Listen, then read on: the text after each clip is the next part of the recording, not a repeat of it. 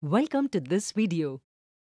So far, we have learned that the total volume of solid or solids formed after converting a solid to another solid or solids is equal to the volume of the first solid.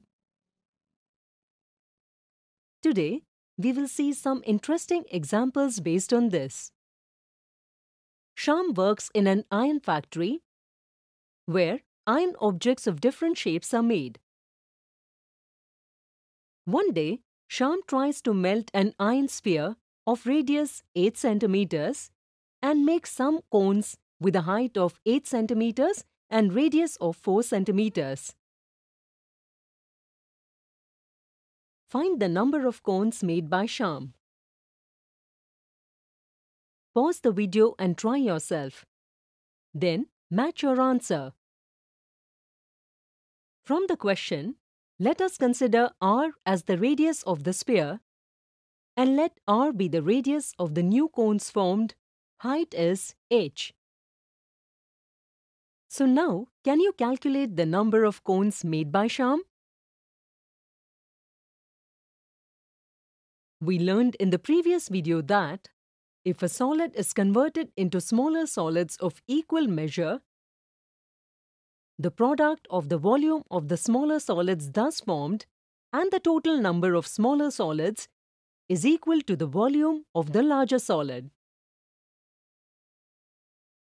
Here, we have big solid sphere and small solid cones. Therefore, we can also write this statement as follows.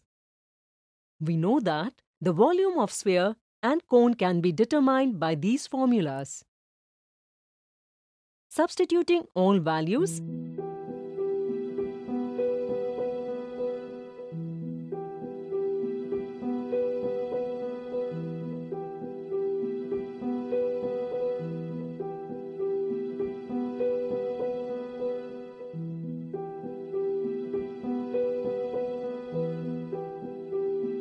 we get 16. So, Shyam makes 16 cones in this way. Let's look at another example. This cube is made of model-making clay. Sanjana transformed this solid into another solid with a radius of 7 centimeters. Can you calculate the height of this solid? Let the total height of this new solid made by Sanjana be capital H. From the picture, we can see that the new solid is made of a hemisphere and a cylinder. We can also see that the radii of these two solids are equal, that is, 7 centimeters. For a hemisphere, its radius will be its height. So, what should be the height of the cylinder? Since the total height of the solid is h and the height of the hemispherical part is 7 centimeters, therefore, the height of the cylindrical part will be h minus 7. Can you guess the next step now? We know that while converting one solid into another solid, the volume of both solids remains the same. So, the volume of the cube here will be equal to the sum of the volumes of the hemisphere and the cylinder. On substituting all values and solving them,